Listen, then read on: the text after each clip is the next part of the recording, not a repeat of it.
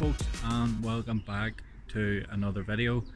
In this video I just thought I would jump on here for a bit of an update around the lofts. We have done some chopping and changing with things, so I'm just going to take you around and show you what we've done. So as you can see, first and foremost what we've done is we had a look at changing our trapping system. Our trapping system was originally, as you can see, it's just a pull down door. As you can see, it just dropped down and the pads were in underneath, but with changing to benzing this year, the pads were slightly bigger, so what we've had to do is make some sort of trapping device. I again had no real idea, so left it to Dad to come up with the idea of this sliding door device. As you can see, slides up, and we just obviously need to put a notch on there to hold it up, and that's it. But the most interesting thing is what I'm going to go on and show you now is this device, or contraption, or whatever you want to call it. Basically I had a look at a couple of one-off races and seen them doing it, where they basically fence off. Thought I could zoom out, but basically they fence off the area that the pigeons are in. So with the young birds, last 2 years we've had a nightmare when it comes to letting the young birds out. Usually we would have had basically a device that came over just the traps, it covered the traps, and came out onto that walkway, and the pigeons could have sat on it, and they were grand. But literally every year from the last sort of 2 years I've been here, as soon as we take that off, we have issues with sparrowhawks. So I sat down with Dad this year and we looked at different things, and obviously talking for next year, we're looking at changing the whole sort of front of this loft, and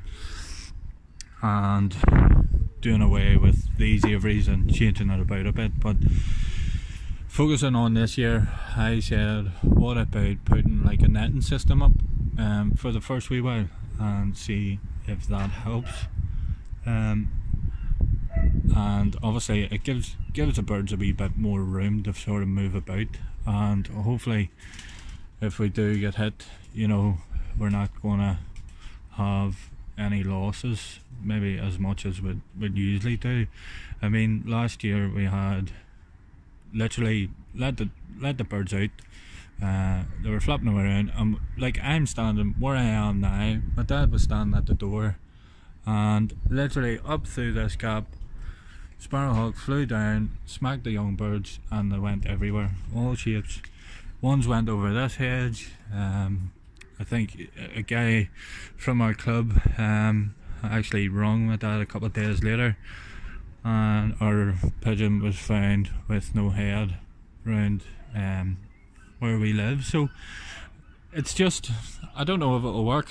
It's a wee bit, we'll just give it a try and sort of hope for the best with it and see how it works. If it does, you know, help with, you know, young birds feeling a wee bit more safe, then I'm able to sort of get round the roof a wee bit more, and explore without being hit straight away.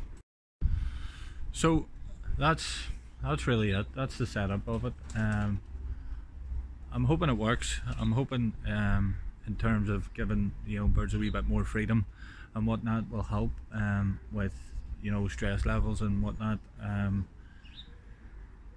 Again, like pigeon racing, time will tell. So I have my hopes set that it helps, and that's really it. everything else is pretty much similar. We're weaning the young birds over here pretty soon. We have some of our racers, a couple of their young birds being weaned out, and sort of hopefully get them onto the widowhood system within the next sort of few weeks and whatnot. But it's all a process, and we'll just run with it. So again, any questions about what we've made it? The thing with the wiring, or the netting, sorry, the front of it, we literally had, I bought some stuff off the internet, which is, it's near enough like the netting you would get from the oranges that you would buy, packs of oranges in the shopping centre.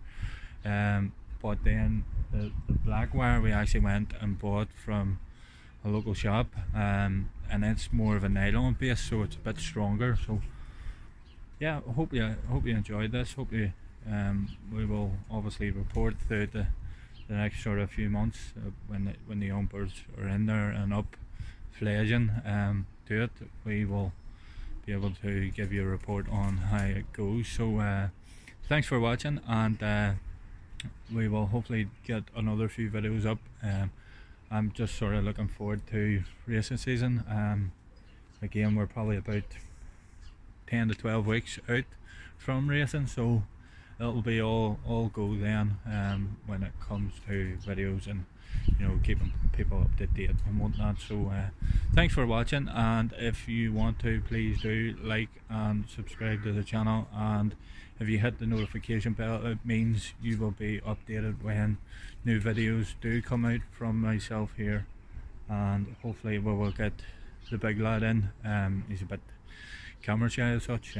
He's not one for the public publicity side of things, which I understand. So maybe get him into a video, maybe ask him some questions, and go from there. So have a great Sunday, guys, and I will catch you in the next one.